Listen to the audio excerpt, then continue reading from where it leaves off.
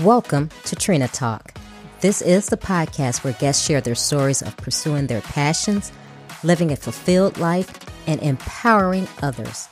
Each week, I talk with inspiring leaders, business owners, and people with amazing stories from around the world in unscripted conversations as they share their successes and failures.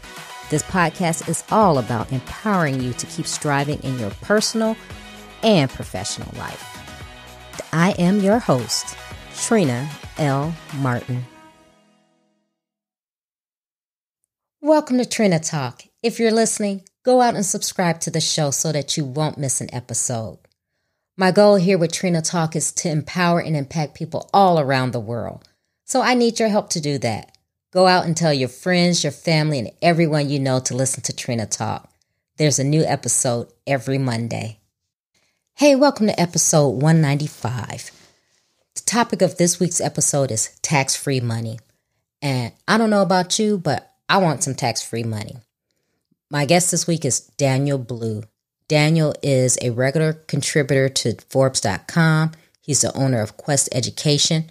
It's a company that helps entrepreneurs obtain capital for their companies, pay off high-interest debt, and make money tax-free using a self-directed retirement account. So Daniel is giving a lot of gems in this episode about your money, retirement, entrepreneurs, and the whole ball of wax when it comes to your finances. So grab your pen and your pad and take notes and get ready to learn what Daniel is teaching you. Hi, Daniel. Welcome to Trina Talk. Hey, Trina. Thank you so much for having me here today. I am happy to speak with you. You are doing something that actually was very interesting to me because I hadn't heard of anyone with the specialty that you have. But before we get started, I usually ask all my guests to tell the listeners who you are and what made you the Daniel that you are today. Yeah, I would say just a series of mistakes is why I'm here and why, the people listening to this right now that are quote unquote making it and doing things in this world. Big reason why you're making it happen is just going through adversity. I'm not special in any way, shape, or form. I'm someone that came from a byproduct of a household which is a single mom, and just watched my mom struggle growing up. Lived in California, and I really found a lot of solace in sports. Sports was something that was kind of like my gateway. Just kind of being able to see what happened with my mom and my dad, and sports was that channel for me. Ended up getting addicted to drugs at a young age. But what I find interesting is, entrepreneurs, people that have solved problems in this world, business owners. Maybe they have the college degree, but usually a lot of them didn't come from money. They had some kind of adversity they dealt with at a young age, and I'm grateful for that. And that's where I've been able to kind of shape where I'm at today in terms of just learning from a lot of the mistakes that I've learned. Didn't grow up with a lot of money, didn't grow up with family full of entrepreneurs, dropped out of college. So being able to be in the financial space is interesting as well. I don't have, that polished career. I didn't graduate from Princeton and, work in Wall Street. But I think that's the beautiful part about this world. You don't have to be cut from a certain cloth to get where you are today. I totally agree. And I'm glad you said that because it's not where you start, is where your journey and where you end. And you are in the financial space and you are the owner of Quest Education. Tell the listeners what Quest is and what you do. And then I think you told us a little bit about, probably why you're doing that, but tell us why you come about to have founded Quest Education. Yeah, basically the problem that we solve in the marketplace is helping Americans access money in their retirement accounts, penalty and tax-free.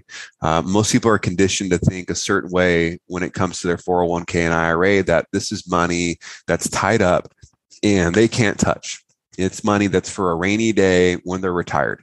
And if they happen to be lucky enough to touch the money, they're going to get nailed in penalties and taxes to the IRS. And that's a myth. That's not true. So our company aims to teach people how they can actually use their retirement accounts now, how they can access the money now without paying penalties and taxes, and use the money different ways. Maybe they want to use the money to start their own business. Maybe they want to use the money to pay off high interest rate credit card debt, maybe invest in crypto, real estate, a bunch of opportunities, different uses that you can have with your own money. So that's the type of education that we provide. And I became an entrepreneur 3 years ago, where I don't have this, Gary V story where I grew up wanting to become a business owner. That was really not on my mind at all. I came to this point just out of necessity. Kind of going back to my story, my parents got divorced when I was 12. It was just my mom and I at that point, and just watched her struggle in my teenage years. And I just was like, man, I don't want to do this when I get older. Like I don't want to have money be a problem. So that struggle was kind of planted in me. And I remember I wanted to make $100,000. Like in high school, right when I graduated, I'm like, man, if I could just make six figures, like if I could just make 100,000, like, mama, we made it, you know. And it's pretty interesting how naive that statement is, right? As soon as I made $100,000, it was gone. Like I spent it before I made it. And looking back when I was 18, 19, 20, I got into sales, and that's how I ended up making my first six figures. And I just made a ton of mistakes at 18, 19, 20, my early 20s. My credit game was terrible. I didn't file my taxes on time. I spent more than I made. I didn't invest money. So my money game was just terrible. And after stumbling and failing enough times, I was able to get my money game right in about my mid 20s. And the people that are business owners right now, I'm guessing you were an employee at some point in time, right? We all had a job at some point in time, and you were probably the best at it, right? Like you showed up early, you stayed late, you helped people around you, you got other people better, you elevated others, you did things without being told, you solved problems you weren't asked to solve. Like you just went above and beyond. And when you do that for a long enough time and you see the results, and you believe in yourself. And I think this is where sports comes in for me. I played sports my whole life, so I love the parallels between sports and business. You get to a point where you realize you're like, man, I got enough confidence in my own ability, and I could do this on my own. Like, why can't I be the captain of my own ship? So that's where I started to actually think that I could become a business owner. And now is a matter of just taking the steps to make that happen. And I ended up doing that 3 years ago. Wow. That's really a great story. So you did that 3 years ago. What did you do before doing your business? Because you weren't in the financial space, right? Yeah, I got into basically when I was 18, I was in the real estate sales space. So I've been talking to entrepreneurs and helping them in some way, shape, or form financially since I was 18. This particular space, this niche, the self-directed retirement account world, the whole world of accessing your 401k, IRA, penalty and tax-free, got into this space when I was about 24 years old, and ended up working for a company. And that's how I ended up learning a lot of what I learned today. So, working for a company, it's a great thing if you're an employee, right? Like, yeah, it's nice being a business owner, but you got to start somewhere. And as an employee, I think it's really important that you are paying attention to how business is being ran. You're developing your network, you're saving money. And those were some of the training grounds that I ran on to, get to become a business owner. So, 3 years ago is when I made the jump from employee to employer. Yeah, and you're right. You see, as an employee, you're doing all these things, and it's just a matter of you, like you said, believing in yourself and going, you know what, I'm doing this to make someone else rich. Let me do this and help myself and get to where I want to be. With what you're doing and that retirement and dealing with that, what was your some of your biggest lessons and some of the biggest things that you are teaching your clients? Because like you said, I'm one of those people too that thought, okay, retirement accounts are just that, it's for when I get retired, that's something I'm supposed to live off and draw on. But you decided to do that niche of helping people with their retirement. what are you seeing some of the downfalls of, as far as with people in their mindset of thinking how most people think about their retirement accounts before you go in and teach them what you know? Yeah, I think one big problem that we solve, and I see it across the board, I see it in people of all different ages and income levels, is how they manage their debt. And, I'll give you an example. Let's just say someone has $20,000 in credit card debt and they're paying 20% interest. That's not far-fetched, right? Like the average interest rate right now is probably 18%. These credit card companies are crushing it. The average American has credit card debt. So we talked to a lot of people that, let's just say, have $20,000 in credit card debt paying 20% interest. Meanwhile, their 401k or their IRA is making them, let's just say, 8% a year. Well, if you're making 8% a year on your money, but you're losing 20% on your debt, you're losing money faster than you're making money.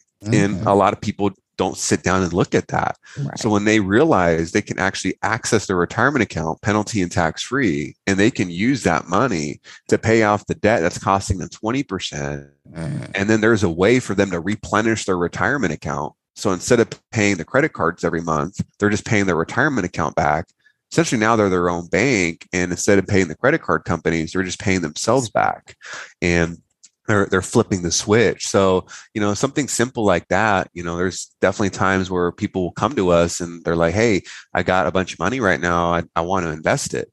Okay, that's great. There's all these cool investments out there right now, right? You got crypto and real estate, and that's awesome. But let's start with the foundation. Like, what's your credit score look like? What's your debt situation look like?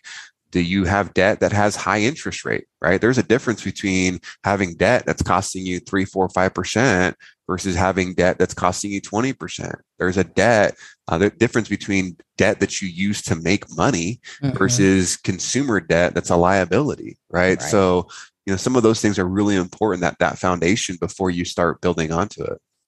Wow. And talk about, because you said you learned the hard way. So talk about some of the things that you went through to make you so wise about this and wanting to help and share your information with other people, because I think that's what people don't think about. We have this debt, we have, like you said, this consumer debt. It's not debt that is going to make us money type of thing. So what were some of the things that you went through, the reason why you were like, you know what, I want to teach someone else what I just learned going through this journey so that they don't have to go through it? Yeah, I thought I had it all figured out, Trina, where I thought, well, why do I need a credit card? Like, I have cash. Like, I got this debit card. Like, I don't need a credit card. I got cash, right? Cash is king. And yeah, cash is helpful. But however, credit and other people's money is awesome. So I made the mistake of not building credit in my early 20s. I remember just reading different books and talking to different people where, I started to, understand and realize that credit's a tool, and you actually need to have credit history and utilization of credit. And that's a big reason that I was able to start Quest Education 3 years ago, where, I ended up maxing out a bunch of 0% credit cards to get this business going. Having credit is massive, especially when you go from employee to employer.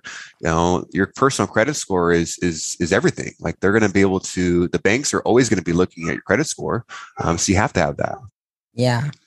Yeah. And it's amazing that, people don't know that, and you can use that credit to get you to other, because I've done that too with my business. I'm like, okay, well, I have a good credit score. I have credit cards. Let me, fund my dream.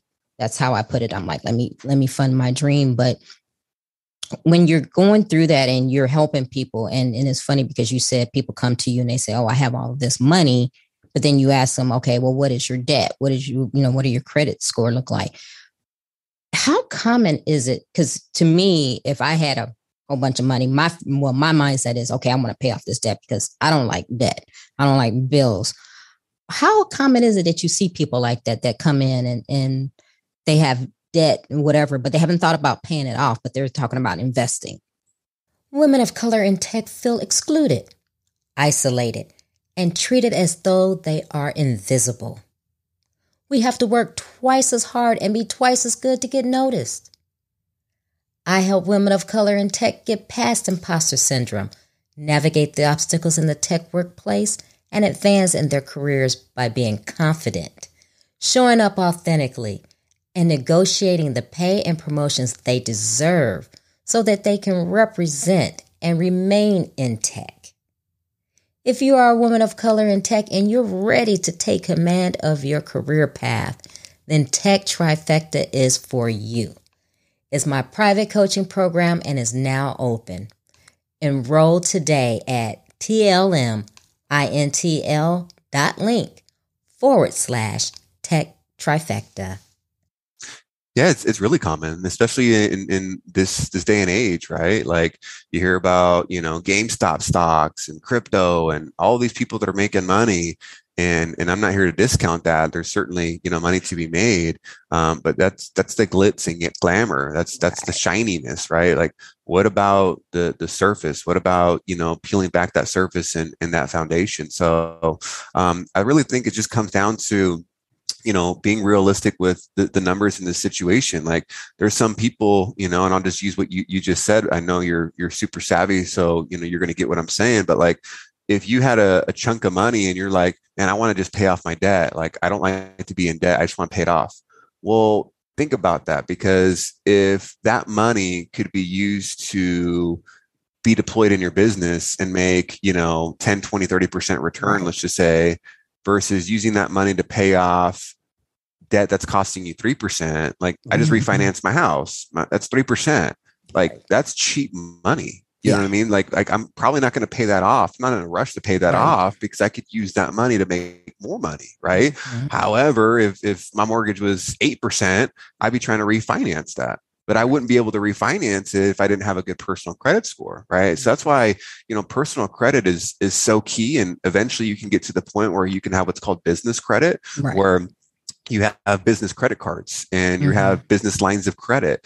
And the cool part about that is when you use that business credit card, that debt doesn't reflect on your credit report. So it's not bringing down your credit scores. You actually can carry debt. And you want to be careful with that. It's important to carry. If you are going to carry debt, you want to have, maybe a 0% interest rate credit card. So there's just some different ways to kind of manipulate the credit game, but it all comes down to having good personal credit score. Yeah. And I want to go back to something you said a few minutes ago about how you said, I don't need a credit card. I got cash. How important is that? Because I think I heard Robert Kiyosaki, the Rich Dad, Poor Dad. I think he was saying how he has, no debt, no credit cards, no anything like that. And he was saying how he runs into issues because people are like, well, you don't have credit history or whatever. How important is that? Because, a lot of people would think, well, why would I get a credit card? Because that's not a good thing. Tell us about the benefits. You talked about it some, but, it's really important to have something. So what are you suggesting, like somebody start out with? Should they just get one credit card and that be it, or what? Yeah. So the main thing is not having that history is going to not give you any credit score, right? Like if you never open up a credit card, it's going to be tough to do something simple like getting a lease on an apartment, right? Like I don't think people realize our credit scores are constantly being checked, right? When you get your car insurance, they're pulling your credit. When you're getting the phone, they're probably pulling your credit. When you're getting an apartment, a lease, they're pulling your credit. When you're buying a car, you're pulling a credit, right? Like it's just all around us. And, so I'd be really curious to know. I'd love to ask Robert Kiyosaki, like, man, like, how do you do all these real estate deals without credit, right? Because eventually you're going to need a refinance, and that refinance is going to have the credit score come into play, right? So, I think it's just as an entrepreneur, you want to have as many options as you can, right? Like if you go into your game plan and if you have more options to play, the better you're going to be. And having options financially is really important, because at some point you're going to need capital to deploy in your business in some way, shape, or form. And I think using other people's money is a powerful tool, and using the bank's money. They're constantly using money to make with our money. So why can't we use their money to make money? Yeah, that's so true. So, what would you tell the entrepreneur who has done what you said and they found themselves like um, in debt from using their credit cards to, to get themselves funded and going? What would you tell them as far as how to switch back to get themselves back to where they don't have the credit card debt, their credit score is back in standing? How would you tell them to go about that? Have high pain tolerance. I Mm, mean, I can't tell you, the amount of time that I had a bunch of credit card debt and business is slow and mm, I'm paying other people. I yeah. think one thing that people forget is as a business owner, especially when you employ staff, we're not this large company. We've got 12 employees right now. But you're the last to get paid, right? Like, I think people have this conception that, this misconception that because you're a business owner, like you're just going to be balling. Right. And like maybe you're balling on Instagram because you use credit cards, you know what I mean? Yeah. But ultimately, how much is in your bank account. Yeah. What your credit score looks like. You know how much credit card debt that you have, right? So what I would tell that person is you have to be willing to endure financial pain for a Mm-hmm. long time. Business is the long game, right? Like Right. you're not going to make it overnight. Yes, there are some people out there that experience success in a very short time frame, but those are few and far between. Right. Most businesses take time to solve a problem. They take time to get their idea and the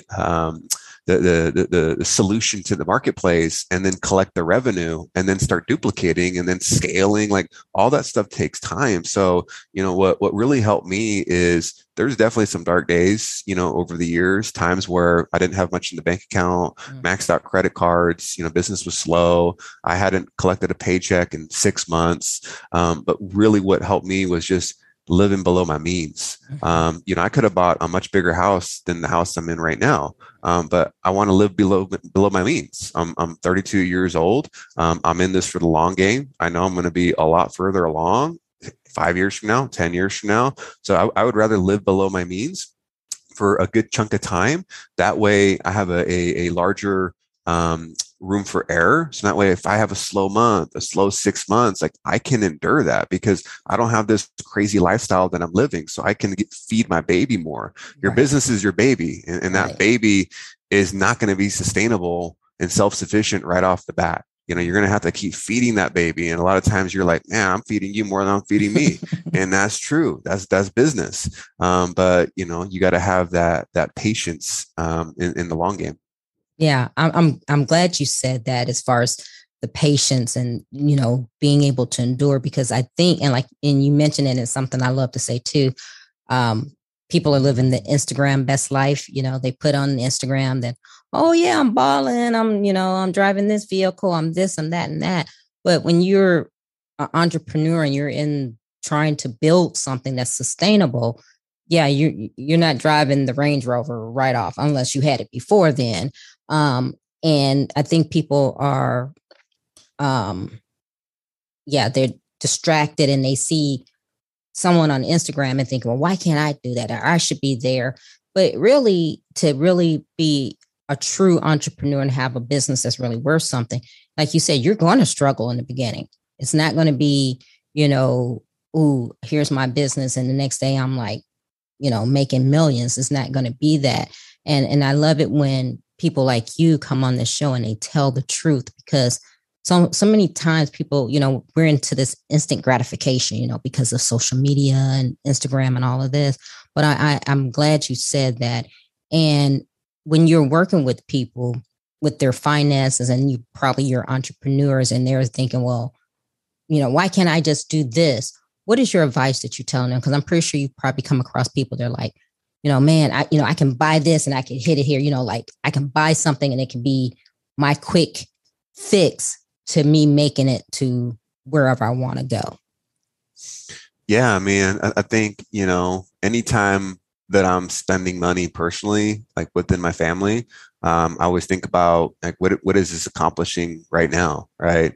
I went to Florida last month, and that was with my wife. We were gone Mm-hmm. for 8 days, and it was just her and I. That accomplishes a lot because Right. I think a part of a marriage is just having that one-on-one time, right? Exploring. We've been together for almost 10 years. Like, I know that's part of feeding the relationship, and I also know that it's a lot easier to run a business when you have a home life. Right. So something personally like that, anytime money is being spent within on a personal side, it's always like, okay, what is this getting the family? Like, how is this benefiting us personally? Right. On the business side, anytime money is being spent, of course you want to think of ROI, right? Like, how are we going to get this money back? And there's different types of ROI, right? Like, sometimes you can spend money and you can expect that money to come back within a shorter period of time. Other times, you're playing the long game, right? Especially if you're investing into like branding. Branding is going to take some time. So I think it's a matter of just being realistic and where you're spending the money and how you're spending the money, and having a budget too. I think that's really important. That was something that I've been able to get a lot better at over the last, probably say 6 months. We hired a CFO. Before I was the CFO, I was more Mm-hmm. like, all right, we got the money, let's do it. Right. And I didn't think about a lot of the consequences, and of not having a budget. I was more kind of just flying by the seat of my pants. Mm-hmm. And I think you can wing it in business. I think you can rely off talent. I'm Mm-hmm. grateful to have a talented team, and we have a great service. So, like, there's the ability to just wing it and still see success, but you can only get so far Right. until you start having structure and planning and budgeting and executing to start taking that to the next level. Yeah. Yeah. And I have to admit that I was one of, when I started my business, I was the CFO, and I didn't do too good at that because I was, it's like, oh, I need that class, and I was telling someone, it was like, I ended up being this, let me enroll in this. And it's like, I didn't need that. It's like, I had everything I needed. I had the expertise and everything, but then you go into this, well, okay, well, maybe I need somebody to do marketing for me. Okay, well, let me enroll in this class. You know, what is your advice to entrepreneurs that are starting out that feel like that and end up in that trap? Because it actually took me, I actually sat down with pen and paper and I wrote down all the things that I spent money on that I really shouldn't have and didn't need, and it's not doing anything for me today. And I'm like, this is a lot of money. How do you help entrepreneurs? What would you tell them so that they don't fall into that trap? Yeah, I mean, I think one, delegating was Mm-hmm. something that was hard for me to do. I wanted to feel like I was in control of everything. And you're only going to be able to get so far if you're the bottleneck, right? Like, imagine you're on vacation with your family Mm-hmm. and you have to check your phone constantly because, business can't continue without you okaying something. It has to go through you. Like, you're spending all this money and time on vacation and you can't even really enjoy it. Right. Right. So ultimately, you probably want to get to a point where you could be chilling with your family on the beach and money's just going into your bank account Right. and you don't have to be involved. Right. So that's the goal. That can't happen without delegating, without empowering other people. So that's something that's really really important is delegation, and then being able to put yourself in a position where once you're delegating, you have to make sure that whatever you're focused on, like, just focus on one thing. Mm-hmm. As the CEO, as the owner of your business, owner operator, you're getting pulled in all these different directions, right? Marketing, and HR, and operations, and fulfillment, and sales. Like, it's a lot. And that's why you have to delegate and put the right people in places to manage, but you still are going to have a job description. You're still going to have stuff on your plate.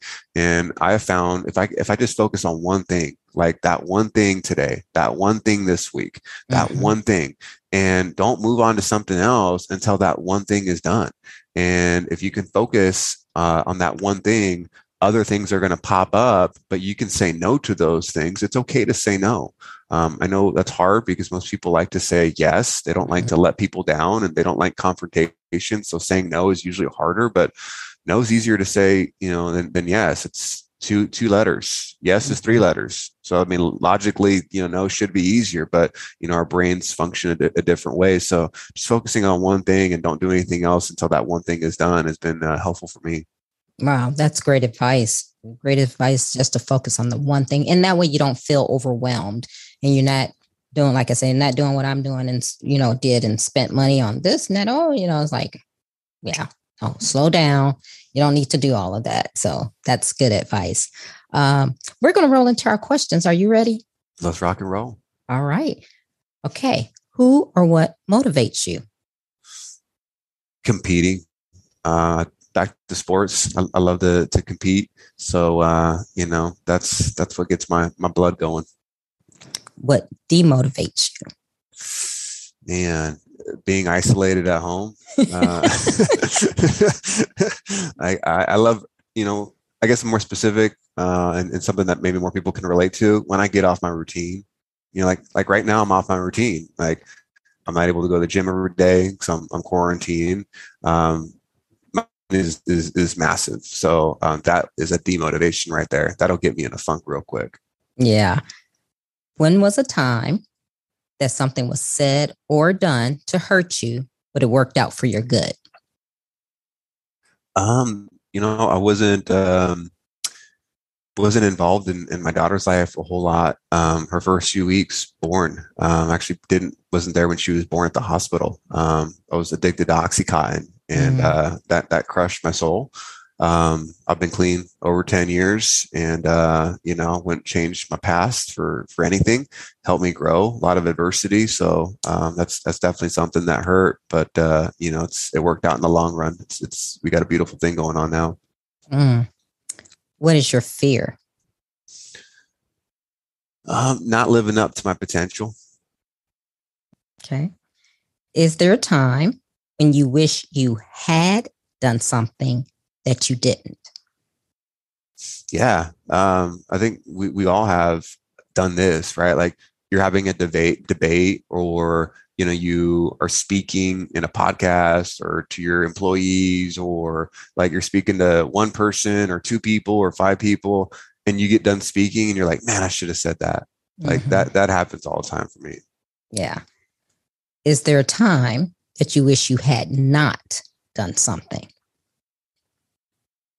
Yeah, I mean, there's definitely some times where, you just need to shut up when you're in a marriage. The wife is always right. So, just shut up and do what she says. Your wife has you trained very well, so tell her that. Tell her I said that. What is your definition of success? Living up to your potential. Okay. How do you recharge? Definitely going to the gym on a personal level, and then for those that are in a relationship, for me too, it's going somewhere new with the wife, like just new city, exploring, no agenda. That gives you some time to recharge the batteries. Yeah. What are you awesome at? I would say communicating to people. That's been my jam. What legacy do you want to leave? A legacy of helping people. My passion is I want to be able to give back to the youth, people like me.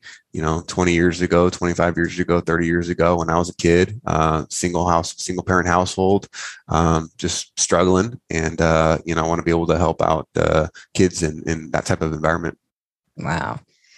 So Daniel, tell the listeners how they can connect with you if they need to find you for Quest Education and whatever else you got going on. Yeah, best place would be danielblue.me. It's Daniel and then blue, just like the color, danielblue.me. That website has a bunch of free information. You can buy my book. It's called Blueprint to Your Best Retirement.